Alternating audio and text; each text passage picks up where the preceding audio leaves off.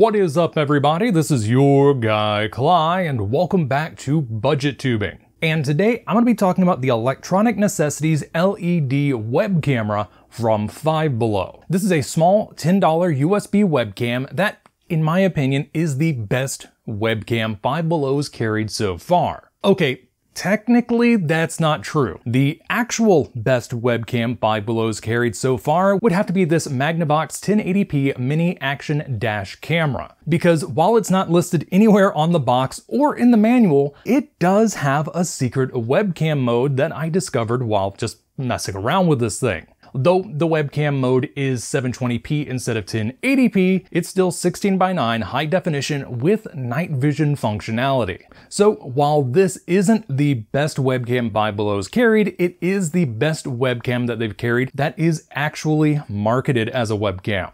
Now I know calling this the best webcam Five Below's carried so far might be a sizable claim, but fortunately, I actually happen to have the previous webcam Five Below carried. Of course, it disappeared from the stores in my area about a week after I bought it, and because of that, I never got around to reviewing it, but who knows, it might still be floating around in other areas. It also just so happens to have a lot of the same features I've seen in at least two other webcams Five Below has carried. Also, according to my research, this Extreme Tech camera was actually originally being sold for $20 prior to it hitting Five Below's shelves. And you can still occasionally find it online for the same price. And luckily, it's also a pretty typical example of what you're going to be finding in the $10 price point when it comes to a lot of the webcams online. Though, not all. Here we have both of the cameras out of their box, and if you couldn't tell them apart, the older webcam is on the right and the newer webcam is on the left. And before I go into the differences between these two, I do want to talk about the one main thing that these have in common. And that's unfortunately the recording resolution, because both of these cameras are 640 by 480. aka 480p or standard definition. Though these days that 4:3 ratio is anything but standard. Just saying.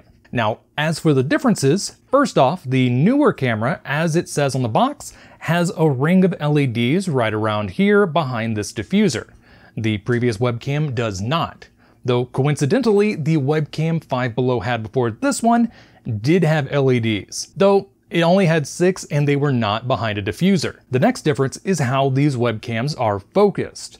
The Extreme Tech model is manually focused, which you do by turning the lens here, whereas the Electronic Necessities webcam is actually what's called fixed focus.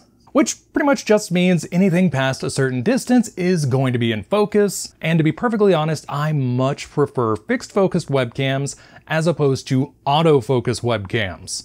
At least when it comes to the lower cost models, because even some of the $40 autofocus webcams I played around with don't really do a good job of it, and sometimes it can just go out of whack. A lot of people talk about how they don't do a good job focusing at all, and sometimes the autofocus just kinda dies and it's gonna constantly be trying to focus, but never locking on, and that's not something you want.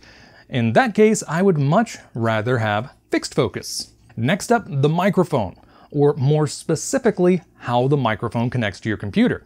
Because on the Extreme Tech model, it uses a 3.5mm microphone connector, and while that might seem like it won't cause that many issues, the comments on my review of the Pulse desktop microphone from Five Below prove otherwise. Now, while this might work perfectly fine on a computer that has a dedicated microphone port alongside a headphone port, if you're using a computer that has combined both of those into one, you are going to need a combo audio adapter in order to split that port.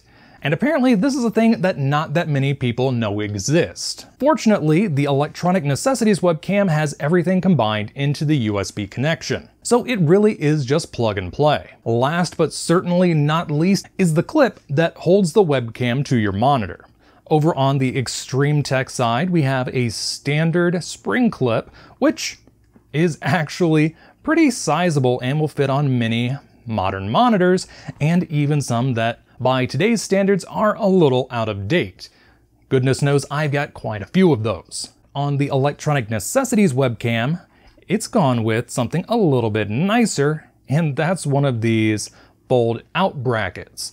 And it not only holds on to much wider monitors, it also has a 1/4 inch tripod mount, which means you can not only use it with the pistol grip tripod that you can find at Five Below.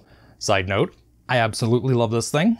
But you can also use them with any of the ring lights available at Five Below, thanks to these cold shoe adapters that are also threaded at 1/4 inch, so you can set things up like this and get a little extra light in your shot. Side note, I do suggest mounting it so that it looks like the webcam is facing backwards so that you can better angle the ring light and then make up for it by adjusting the webcam. Now, for those of you that wanted to see the LEDs in action, I've gone ahead and hooked the webcam up to a USB power supply. I've got the control right here, and as you can see, the LEDs are not super bright, but they are bright enough to light up a shot without blinding you. Also, it looks like there might be somewhere between 12 and 16 LEDs, and yeah, having it with all of my studio lighting on is not doing the best effect, so let me turn that off really quick. There we go. It's actually not half bad. Now, let's do a full demo. Alright, I'm going to be recording this part with the webcam's microphone, and as you can probably tell, it is extremely sensitive.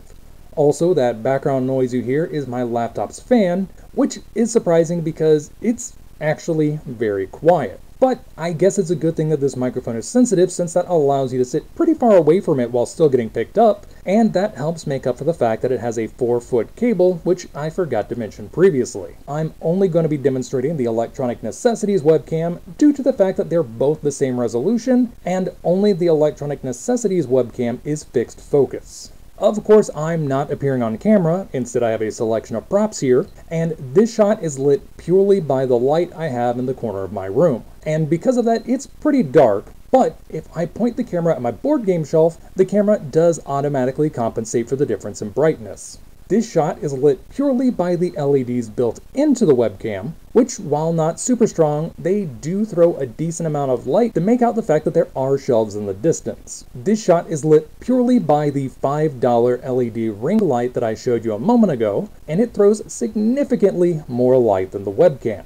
And here are both lights together, and it really surprised me with how much of a difference those little LEDs made. Also, those of you wondering about the image quality of these clips, keep in mind that I'm upscaling a 480p image all the way up to 1080p for this video. And that's not typically how something like this is going to be used. Instead, the most common use for a webcam like this in content creation is going to be for face cams during live streams or gaming videos. And in those instances, the webcam feed is going to be tucked into one of the corners and look something like this. And there you have the two most recent dedicated webcams from Five Below. And in my personal opinion, the Electronic Necessities webcam blows the Extreme Tech webcam out of the water. It really does just about everything right. My only real complaint is the fact that it is a 640 by 480 webcam.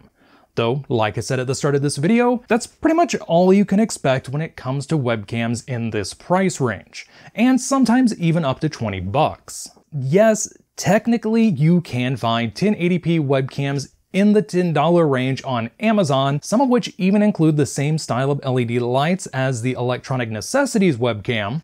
However, they're either going to sell out and never be restocked, or that pricing is only temporary, and it'll end up shooting up to around $40 by the time you decide to pull the trigger. Also, as I demonstrated a moment ago, you don't even really need a high-definition webcam if your main goal is to use it as a face cam during streaming or during gameplay videos. Of course, if you're going to be using it as the main camera for your channel, you will definitely want to go for something high definition. Also, if you do plan on using this webcam for streaming or gameplay videos, do not use it as your main microphone. While it's not terrible, it is not that great, especially since you're probably going to have this webcam a bit away from you and you don't want to be yelling across the room. That doesn't give you the greatest audio. Fortunately, Five Below does have several other microphones to keep in mind, most of which I've reviewed already and put in my Five Below gaming and budget tubing playlists.